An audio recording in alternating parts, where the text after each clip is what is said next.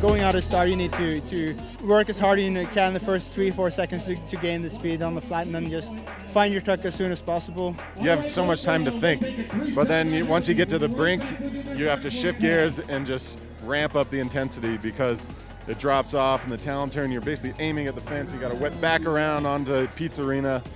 But just kind of, you just have to stand and wait because then it kind of drops right into the pitch.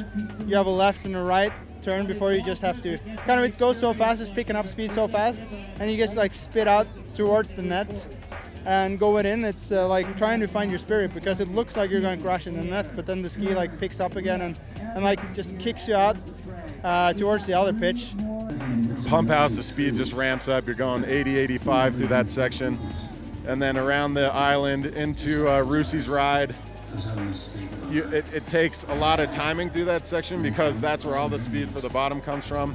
Into Screech Howl, good direction off Screech Howl, and you have to just be precise with your edge on the flat there to carry the speed through that section. You know, you want to try to go as fast as you can, as early as you can on the edge, and then there's right for a bump, left, and then right again, and then like it's almost like being in the back of the bus with like 1,500 horsepower. Just, you know, you want to control it and you're just sitting back there and like whoa, all the way down the pitch, and then you know you get some time in the long turnaround pump house, and then it kind of slows down, but you want to keep your momentum going. Just try to stay smooth and in your tuck. Then as you're approaching Golden Eagle, that's the fun part. You know, you have 3 big jumps coming up, and you better not mess them up. Coming towards Golden Eagle, you know there's a 60-meter jump waiting for you. So you're shitting your pants, but you're moving on the jump, and then you land, and then kind of when you always lose a little focus, and then when you find your focus, you feel like, oh, I'm going up there, and there's compression, and you know everything's happening so fast. You just have to stay with it.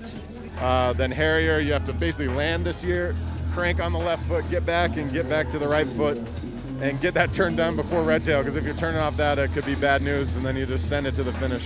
Harrier jump, left footer, right footer, and then you fly another 70 meters in this finish jump, and then you're kind of magically down. God, you made me tired just talking about it. That's how it is.